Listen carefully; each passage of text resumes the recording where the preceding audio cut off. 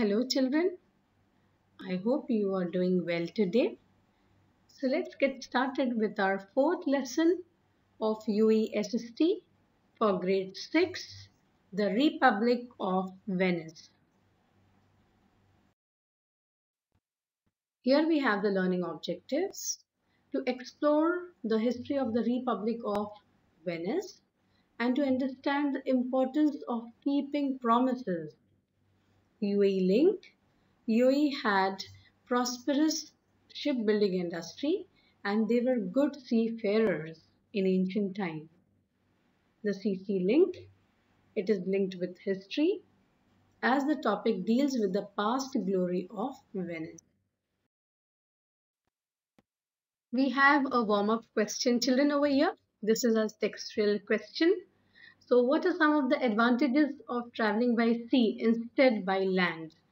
So I have written down 5 advantages over here. You can go through this slide. So let's begin the lesson, children.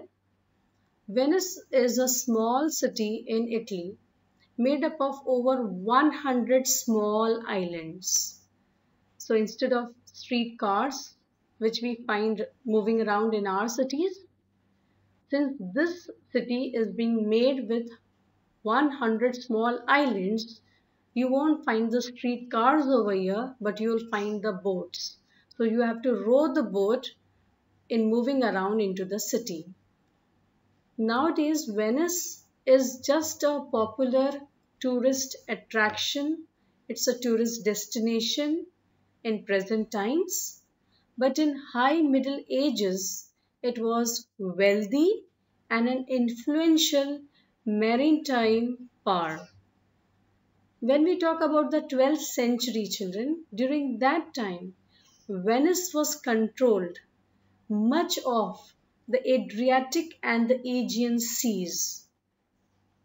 Venice grew wealthy and powerful because of the trading relationship which they established with not only Egypt but other Middle Eastern countries. So this small little city of 100 islands at one time was one of the wealthiest and influential maritime power. So let us unfold Venice.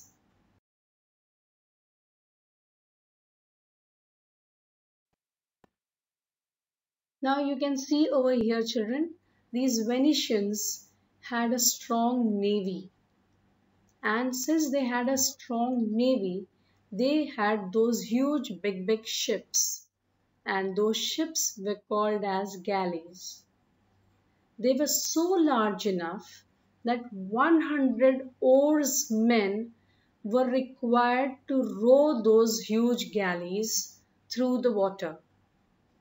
These armed soldiers used to stand on the main decks of the ships, ready to battle with the sea dacoits, which we call them as pirates.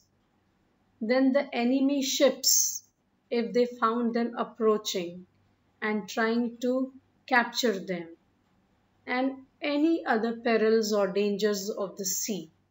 So they had the armed soldiers standing on the deck, all set to defend themselves.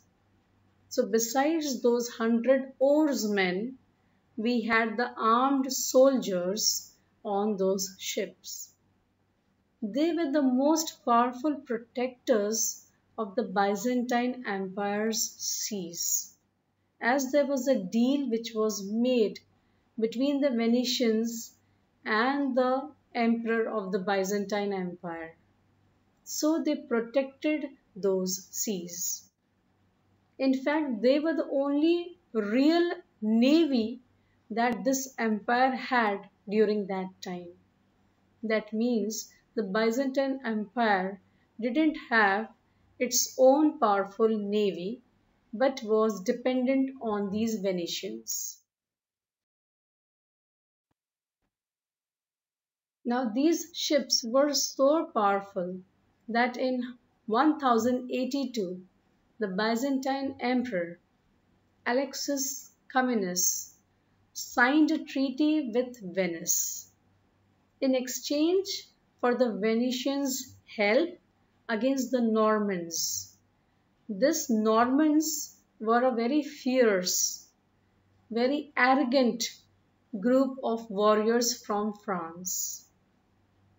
The Venetians enjoyed free trade throughout the empire without tariffs, as they were helping the Byzantine Emperor Alexis Comnenus against this fierce group of warriors, that is the Normans from France.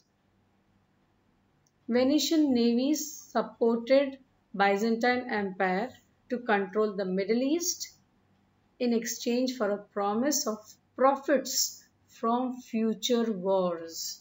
So whatever would be the profits, it should be divided amongst the Byzantine Empire and the Venetians.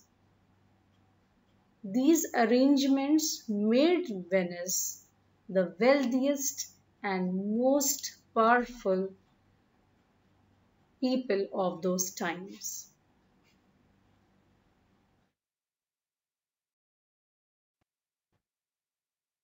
Now, these Venetians were also flourishing in trade with the Egyptians. Since these Venetians controlled several important ports, such as Constantinople and so on, it was very good deal for these Venetians who became wealthy through trade. So they had the Egyptians, and these Egyptians were trading with exclusively with these Venetians as their trading partners for spices and other goods. So since they had a flourishing trade with the Egyptians, that added to their wealth.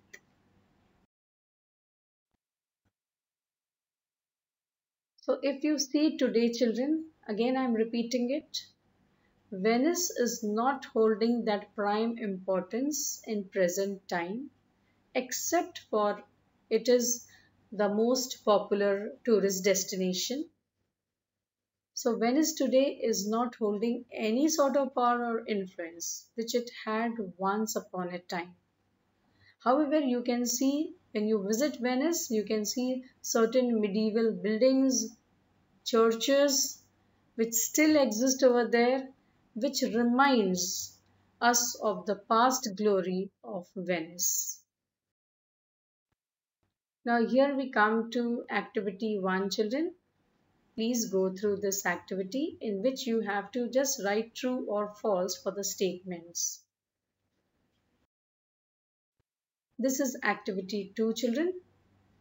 You can go through these 5 questions. These are all textual exercises which has been put up over here with the answers. Activity 3 is a map work to be done in the textbook itself, children. Activity 4, you can see the answers over here. The different kinds of masks. So here we come to activity 5, which is again your textual activity, children. Please go through this answer. Activity 6 needs to be done by you. It is a personal response question. So please do it in your textbook.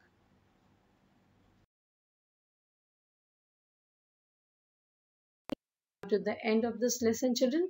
Thank you so much for watching my channel. If you haven't subscribed, then please do subscribe. Press the bell icon.